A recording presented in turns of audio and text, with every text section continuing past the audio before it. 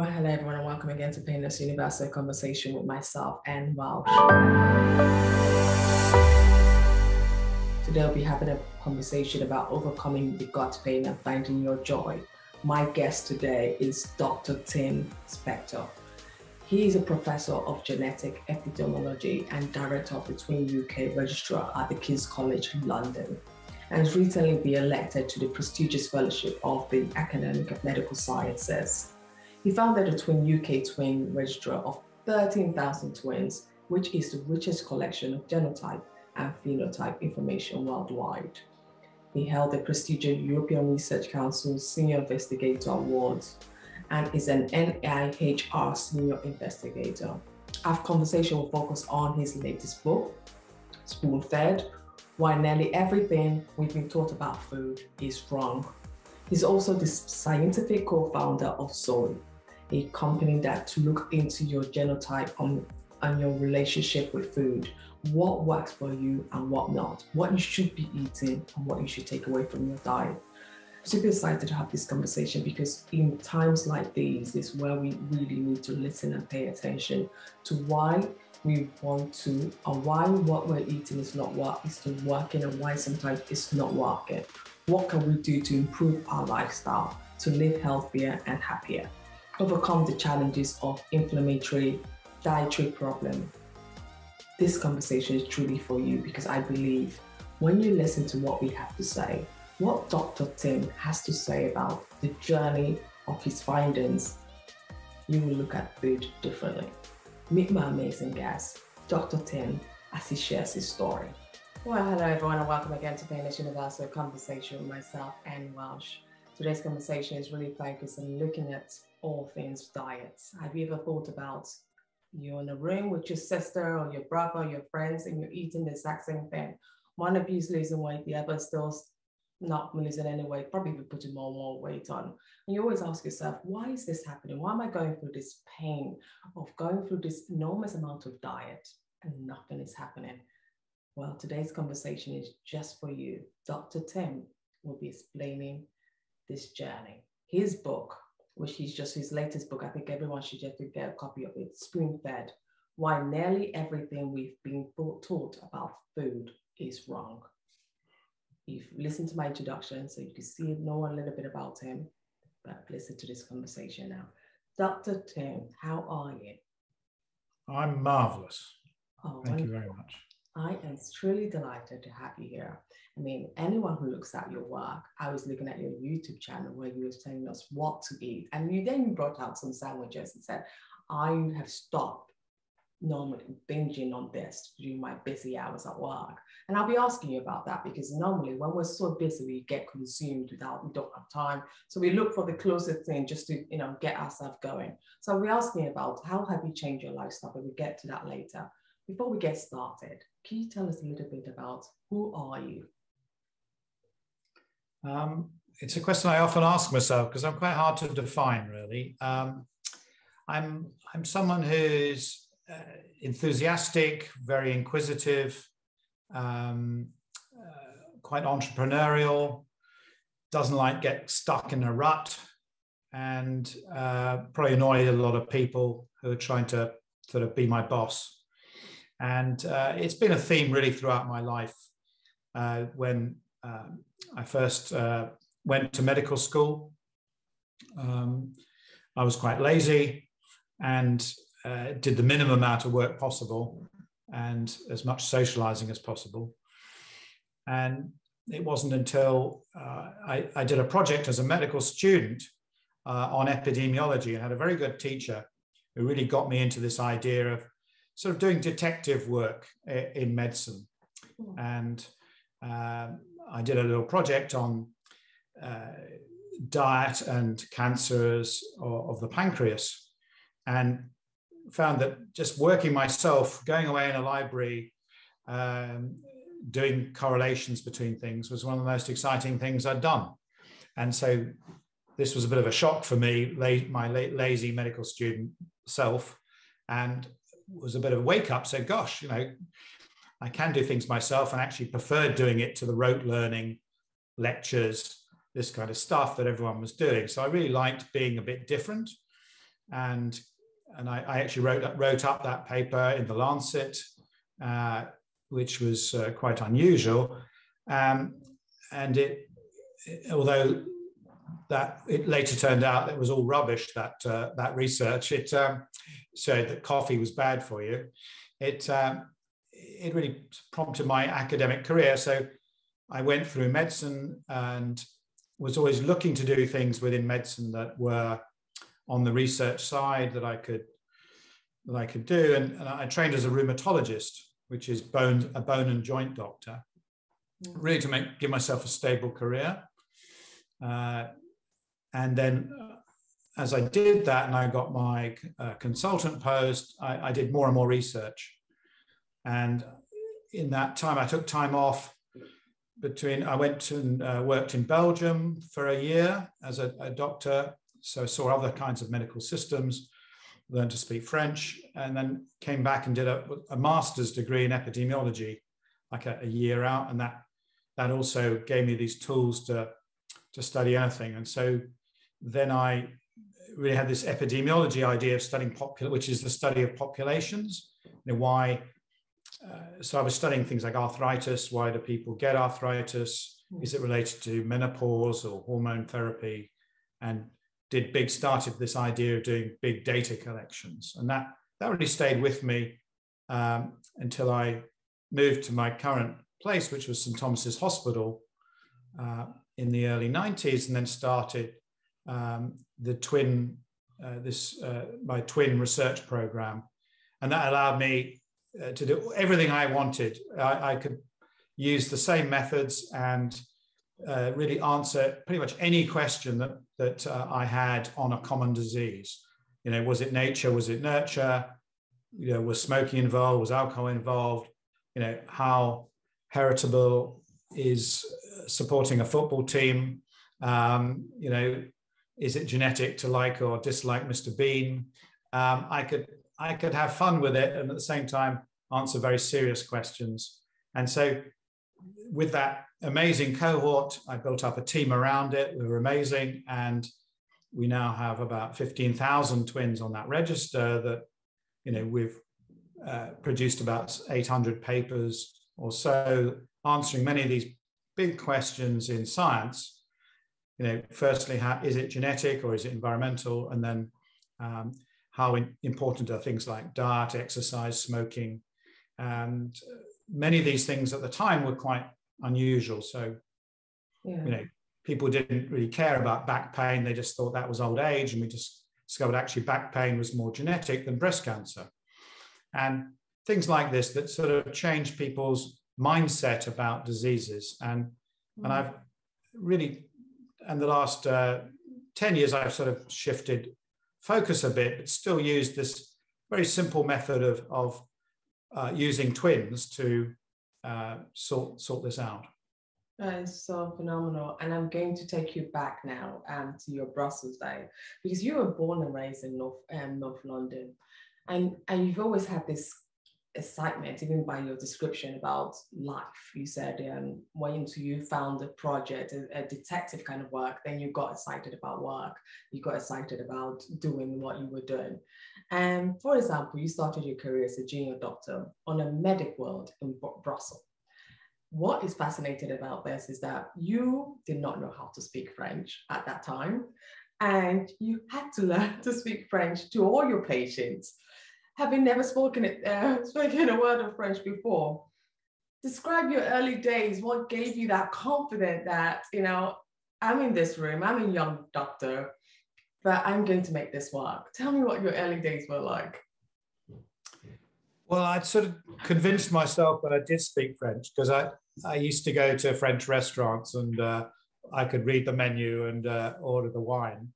And I'd been on a few holidays and exchanges, so I could speak some French. I did do French at school, but as you know, English-speaking French lessons are not very good. And I had an interview where I was interviewed by a big panel of professors, and they had one doctor who had a holiday home in France who interviewed me. And I managed to convince him I could speak more French than he could. but it was a bit of a shock because I thought, oh, well, I'm sure they'll give me, a sort of adjustment period of a month to get up to speed, and this would be fine. And they didn't. On day one, I was just shown to the ward with 12 very sick cardiac patients and told to get on with it. So my confidence got me a certain level, and then the rest was hard sweat and relying on some very nice patients who are used to, in Belgium, they're used to people speaking Dutch or French. And so they were a little bit more considerate of foreigners than they would be in, London or New York if you tried to do that. And everything that's, has a Latin word in medicine is the same. And so that were a lot of common words in medicine, more than in the spoken word. So, but it was a very, very tough first month, I must say. And my brain was just overloaded. I used to sort of sleep for 10 hours a night. I just couldn't stay awake. But basically, I was sort of competent at a month, and then at 3 months, I was pretty fluent with this immersion. But I probably wouldn't do it now. I can imagine so.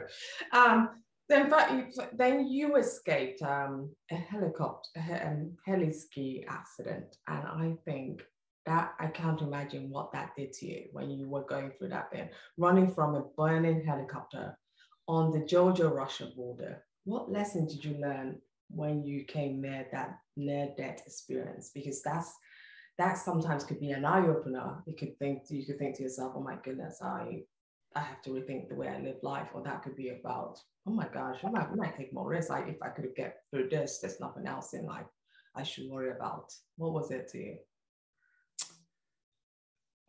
It was strangely a positive experience because I realized we were lucky. When you look at the statistics, I think 50% of all helicopter crashes are fatal.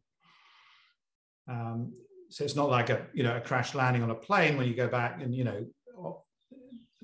it's most sort of you got greater chance of surviving or in a car crash or whatever. So you certainly felt incredibly vulnerable up there at the top of the mountain with the helicopter turned upside down. So I realized that, weirdly I sort of shut down and was super calm. Obviously, I hadn't been in that situation before. I didn't know I'd completely panic, wouldn't be able to move my legs or do anything. And I was the last one out of the helicopter because I was on the bottom, couldn't see what was going on. And I just went into a sort of meditative trance. It was kind of weird. And, and as we got out, I wasn't hurt. Everyone had cushioned me above me. But, and then I had the time to actually look back and take a video of the burning helicopter because I thought no one would believe me. And I was really surprised that I wasn't completely petrified. But that, I think it made me realize that, life can end very quickly and you've got to do the stuff you enjoy because you don't know what's around the corner. So actually, for me, it was a positive experience. And the next year I did get back in a helicopter. It wasn't a pleasant experience, I must say, particularly when they landed, which was, the same scenario I was in before. But, I got over it and realized, you can't live your life in a cocoon, but you've got to make sure that you maximize it. And everyone has a limited time. We don't know when it's going to come. So, do the stuff you enjoy and don't do the stuff you don't want to do. That was my new philosophy in that time, but I hope I don't repeat it. Yeah, no, that's amazing because sometimes it takes us something to really happen to us for us to realize the beauty of life, and we're only given this one chance in this world, and it's either we take advantage of it and make it the best life ever. And you just did that clearly at your team at King's College Hospital. Since 1992, you enrolled 15,000 sets of identical twins in the Twins UK study. I mean, that is a massive challenge for anyone to think of, to grasp that number, that you could find that amount of people that are identical twins to go into this study. What led you on this path to think that this is something that will make a difference? Because this has made a lot of difference in terms of everything you do today. Even you've now utilized it in the planning of the diet as well. What made you on this path to go on this big embarkment of this twins UK studies? Well, I'd finished doing my my medical thesis, and which was on hormones, menopause, and arthritis. And and my boss at the time had moved up north, and he said, "Do I want to come with him to Manchester to continue that work?" And I said, "No, I don't want to move, and also, I need to do my own thing that's different." And so I really spent 3 months looking for something to do that was different and unique. And I've never been one who wants to do something, a Me Too study that's slightly better than someone else's. I always want to do something different, take more of a risk. And so I spent 3 months actually going around the country asking people what they thought I should do, and bouncing ideas off. And it was when I got to a pub in Oxford, and I met a geneticist called Brian Sykes, and we had a few beers. And at the end of that beery session, we'd come up with the idea of doing twins, because suddenly realized there was hardly anyone in the UK doing any twin work. And so I really went away with that idea and said, okay, let's get the only adult twin registry in the UK and set it up. And that was my vision. And luckily I had a few key members of my team that have been working with me already for the last 5 years, shared that vision. And with some great, I realized that I had a certain skill with the media and wasn't frightened of making appeals. And so using the UK media and TV, we managed to get these numbers, in a big way, and suddenly it snowballed. And here we are, amazingly, nearly 30 years later, with this amazing resource that has produced so much. Wow. What was some of the lessons you learned from doing this work about twins and the genetic makeup of twins? Well, twins are an amazing natural experiment that you could only get in a laboratory full of mice, because they're like human breeding experiments without the breeding. And essentially we had identical twins who share all their genes in every part of their body, and we compared them with their fraternal dizygotic non-identical twins who share 50% of their genes. And so you had these two groups all the time, which act as a control for each other. And so it's a superb way of controlling for, both sets of twins, whether they're identical or not, have the same parents, the same time of birth. They usually go to the same school. They were given the same food. They're in the same environment up to the age of 18. And so anything that happens differently to them is sort of controlled for those factors. And so it allows you really then to hone in on those key factors that make one get disease, the other one not get the disease, and make it different. And by comparing the two groups, if the identical twins are more similar for something than the non-identical ones, you say that is the effect of genes. And so you can directly measure the effect of genes because everything else is the same. And that was this marvelous appeal to me of this sort of universal research toolkit, that are these, we mustn't forget they're humans. And to my success is their altruistic wish to help. We never paid them. They did this all for supporting science and the NHS, and that's rare outside the UK to do that as well. So that was the basis of this. And of course, as we learned more about genetics and twins, which has definitely progressed in this 30 years, where we now know that whereas identical twins share 100%, near virtually 100% of their genes. They will always have a few mutations that are different, and they have epigenetic changes which are different, which means the genes get switched on and off differently. And I got more and more interested in why identical twins are more different than you would expect. Why one gets cancer and the other one doesn't.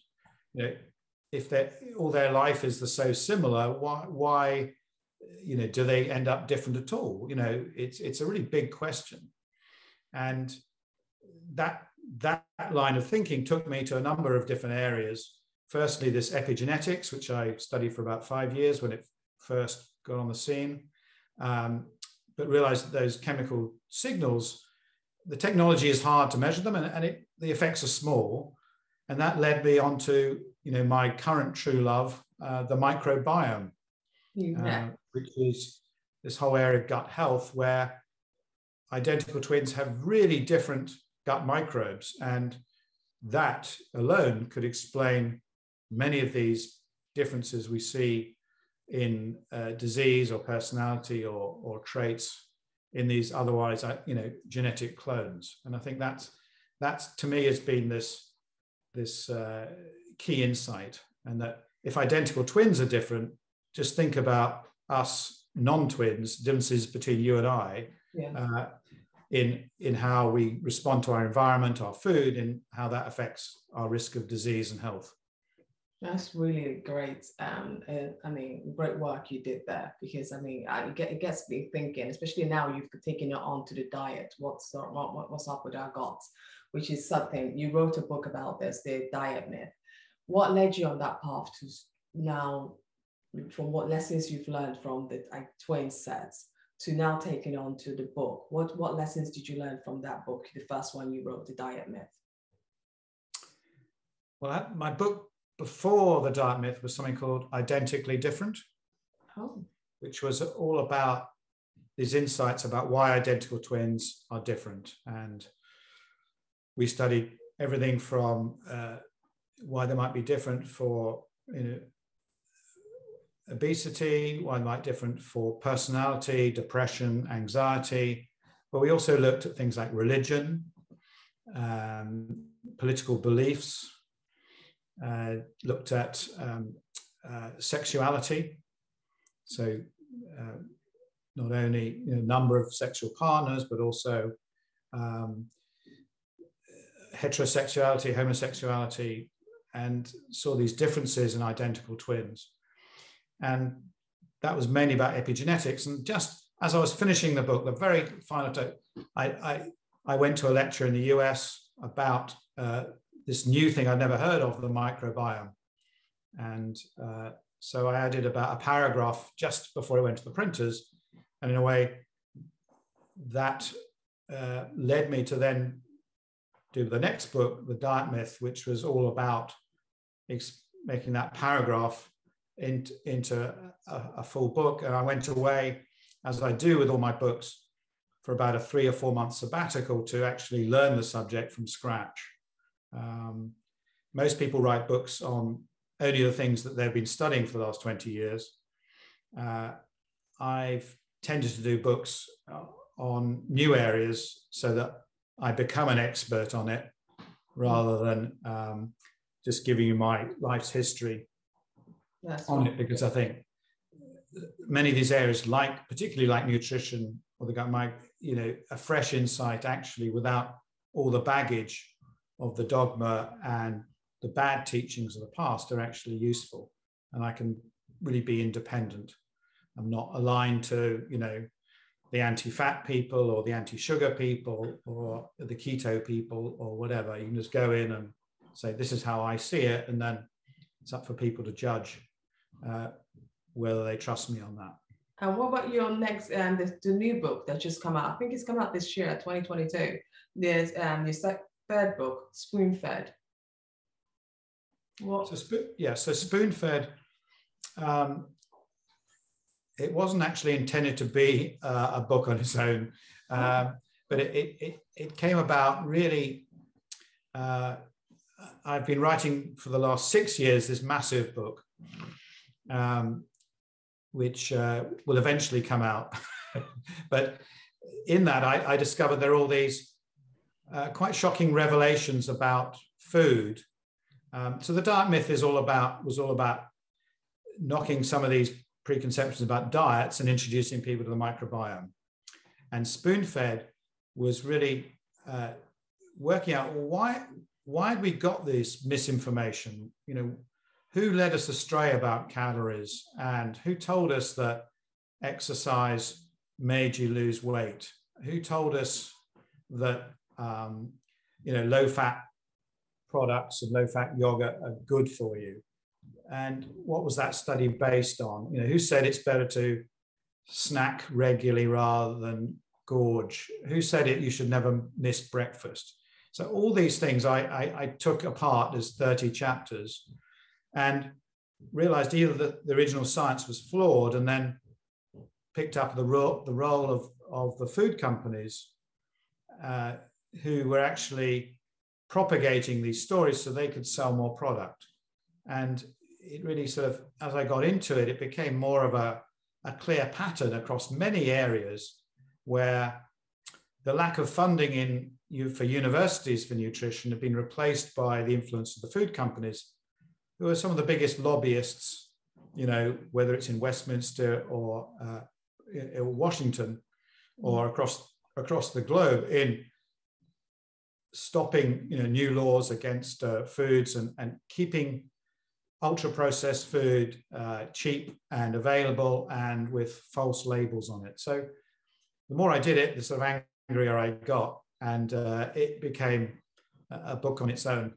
And I think it really demonstrates where we've gone wrong and why we continue to be fooled by food labels. And this also the idea that the other theme was, again, personalizing nutrition, that the guidelines that the food companies love to sell their product, you know, the 5 a day, the 30% of this or whatever it is, so they can have stickers on this rubbish food, all comes from this general idea that someone in government can invent some guidelines that every man and woman in the country has to then abide by, which, you know, the 2,000 calories for women. And I showed this is complete nonsense. And so that really led to this idea of personalized nutrition. And this coincided with the work I've been doing on the company I co-founded, Zoe, to really disprove for once and for all that, you know, everybody should be having this perfect standard diet in this counted out calories in a farcical fantasy world. And that's why we're all overweight and unhealthy. And so in a way, that was the two themes: personalized nutrition and why we've got it all wrong, and why, you know, there's so many fallacies in nutrition. No, I have to ask you that question because this is really important part of the conversation today. Is about what we eat. I think a lot of people are struggling with that concept because they're, you know, you're very right there. We've all seen the label, and we think, oh, if it says this, it must be good for us. If it says this, I've gone to numerous people, and people say, oh, have you looked at it? Are you sure that's read it? And I always say to people, I like to eat and listen to the way my body responds to food. I don't eat based on what someone says I should eat. I eat based on the way my body responds to me, because some things, as much as people might say it might be very good for me, I put it in my body, it's just not good for me. So I tend to eat how the body responds to food. So when we look at the general public now, because this is a big issue. It is a big issue for the food company, because they need to keep doing what they do to make us buy more and more food. It's a big issue for a lot of younger people, even people in general, who want to lose weight, who are not finding a method to lose weight. How can diet improve our health, the health of our gut? What can we do? How can we use diet to do this? Well, I think that the first thing is to understand the concept, and that is that, you know, we've got this new organ in our bodies, the gut microbiome, which we, you know, only really become into public attention the last 5 years, I guess. and scientifically only really the last 10 years understanding really what it does. So it's like we've discovered a new liver or kidneys, but probably, even if not more important, because this is the link between what we eat and our health and our immune system. So a microbiome is a chemical factory which produces thousands of chemicals every day, which go to regulating our immune system and our health, fighting cancer, dementia, aging, metabolism, and whether we're happy or sad, by pumping out not only vitamins but also neurochemicals, like serotonin. So understanding that makes you really change your idea of how you eat, as opposed to it's just fuel through this, this very simplistic idea that food companies and government want to make it, and realize that it's much more subtle than that. And so therefore, everyone needs to really eat, firstly in a personalized way, but secondly in a way that is really gut friendly and it enables as many gut microbes to flourish in your gut as possible, because the diversity is crucial. And the more diverse the microbes, the more chemicals they produce, the better the regulation of your immune system and everything else. So there are a number of sort of key rules, if you like. I mean, it's obviously more complicated than just 4 or 5 rules, but everyone likes to have 4 or 5 bullet points. And I've got a few I can share. One is eat a diverse range of plants every week. And so we've gone for the magic number of try to achieve over 30 different plants, which doesn't include potatoes and chips, but it does include things like nuts and seeds and herbs. So it's not as hard as you think, particularly if you get, like I do, bags of mixed nuts and seeds and sprinkle it, on my salads or breakfast. The second is to go for plants that have a high content of something that the microbes like to eat, is fuel for them, called polyphenols. And these are natural defense chemicals in many good healthy plants that give them the bright colors or the sharp tastes or the tannins. And these are things in nuts and berries.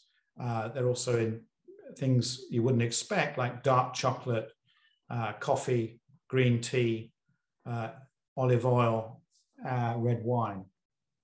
And then you've got fermented foods, which are known to many people.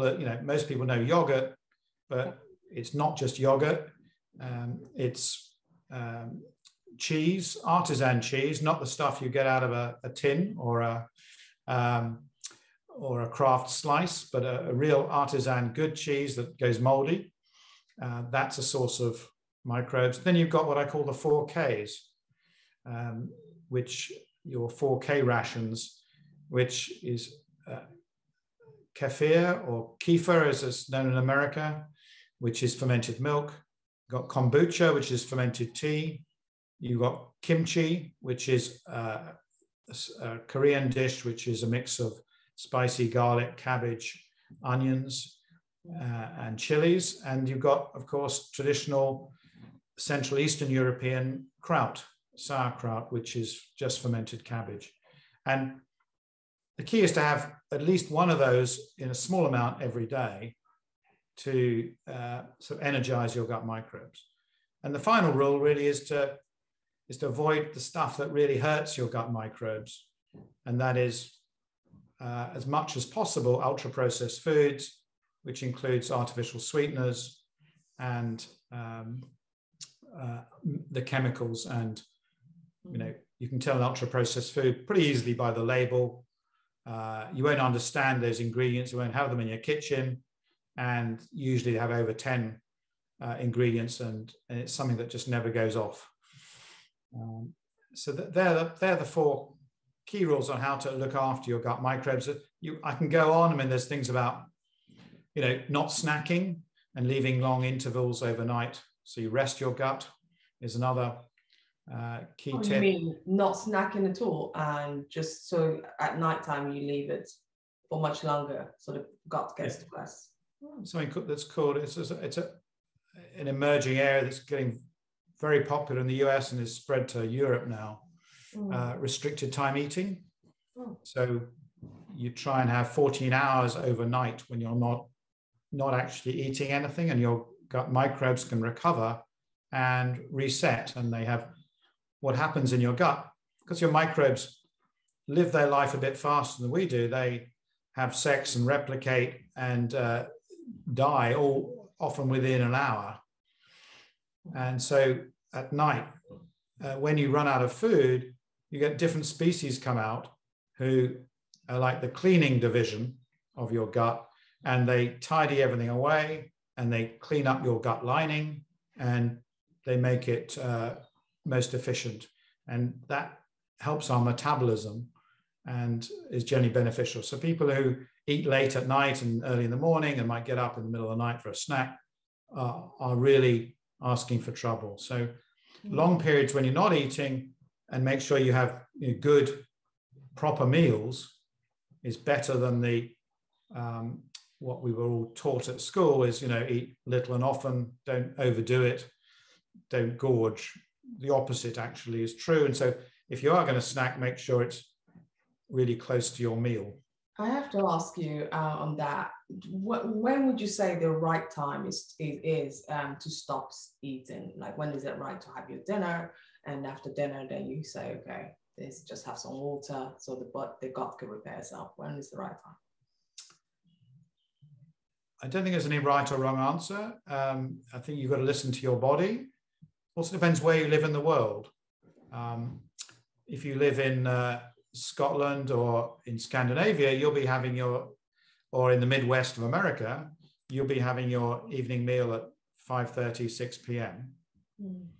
So if you don't eat after that, it's quite easy. But many people in those areas often have a second snack before going to bed.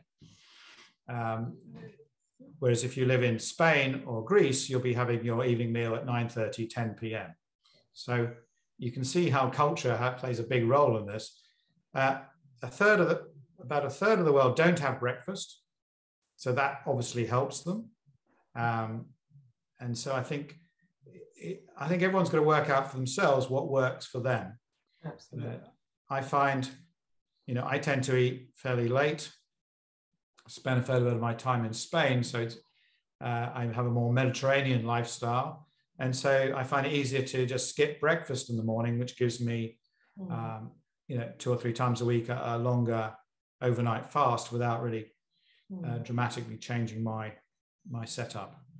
So I think everyone's got to think out what works for them the easiest and experiment. And I think that's one of the essence I'm trying to instill in Spoon-Fed, is that because we're all different, we're going to find it. Some people, you might find it really hard to skip breakfast. I would find it really hard to not eat after 6 p.m. Everyone has a different rhythm, and we've got to start accepting that we're all unique. And, and my idea is just give people the tools to find that out for themselves. But don't get stuck in ruts just because that's the way you've been told to do it. Don't always eat the same food.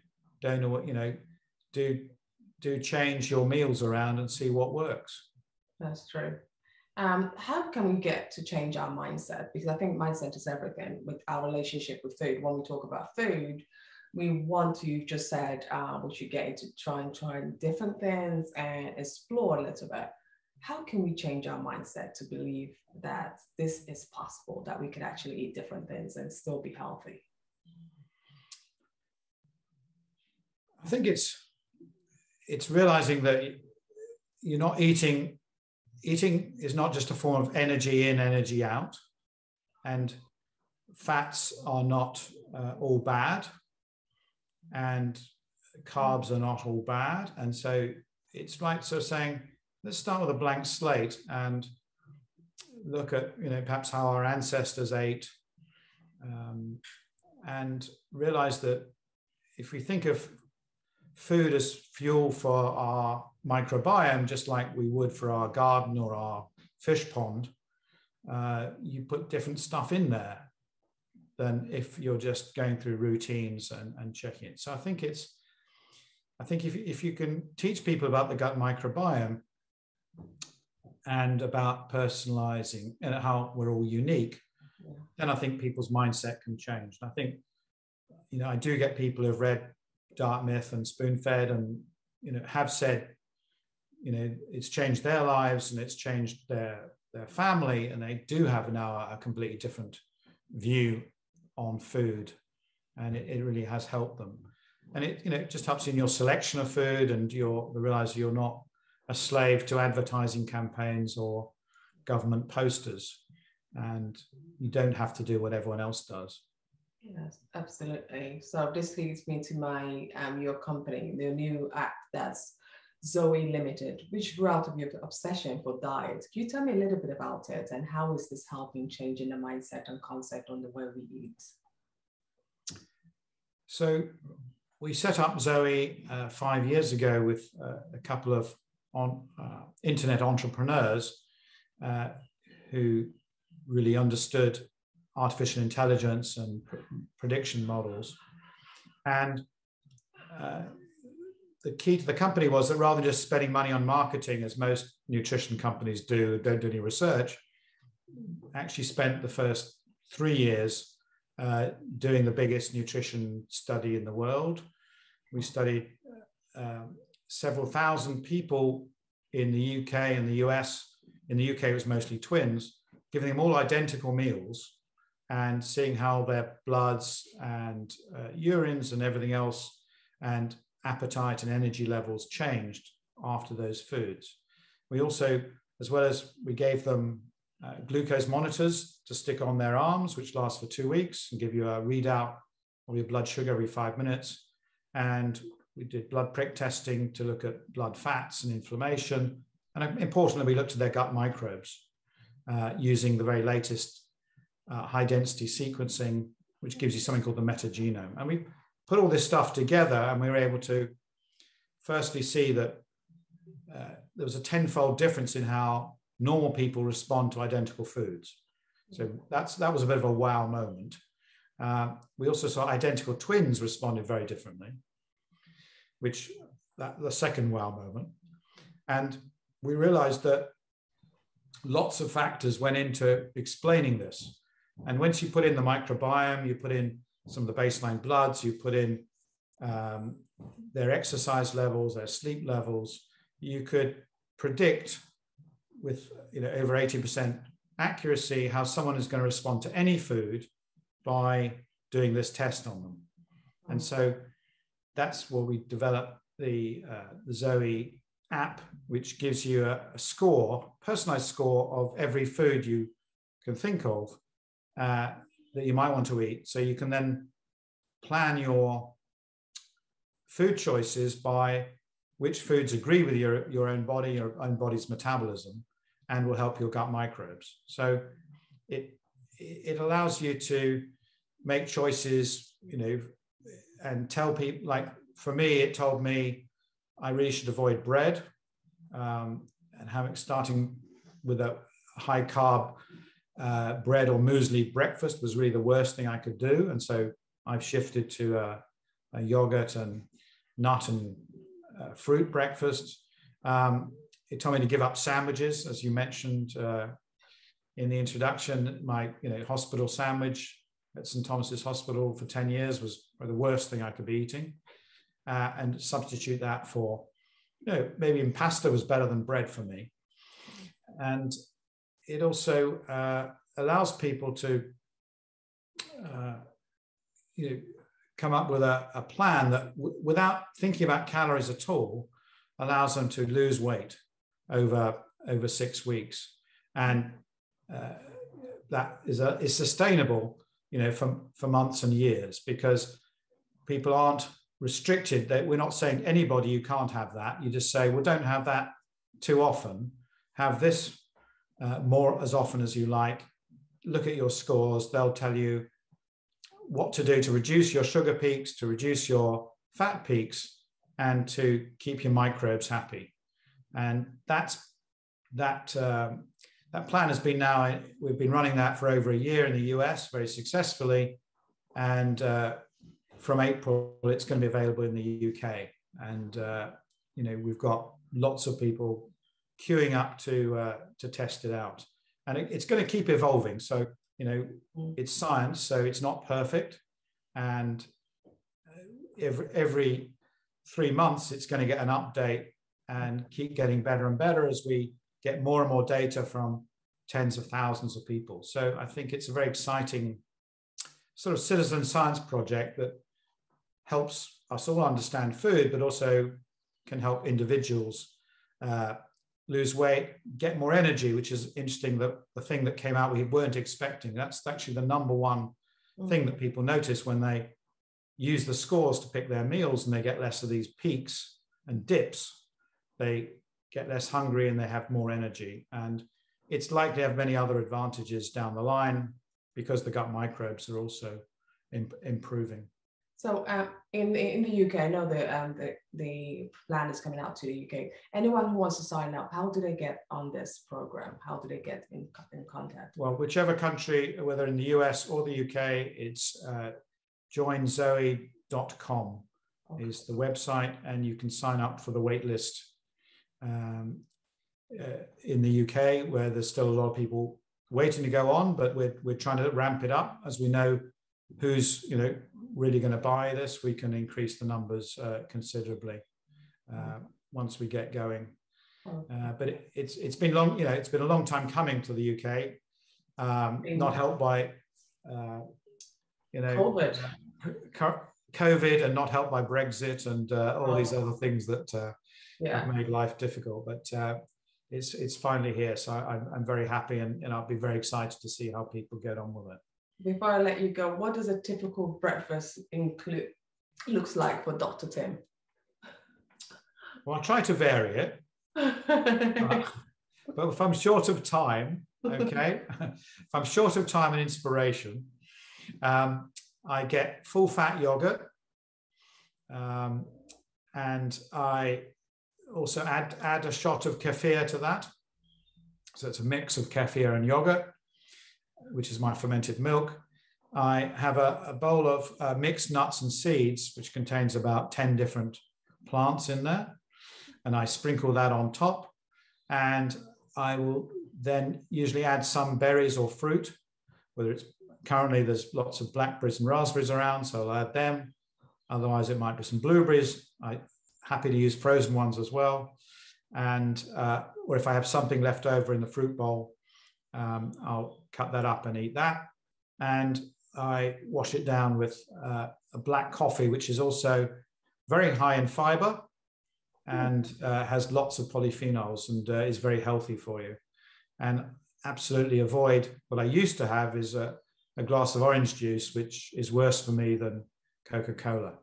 So that's my boring breakfast if I'm in a hurry.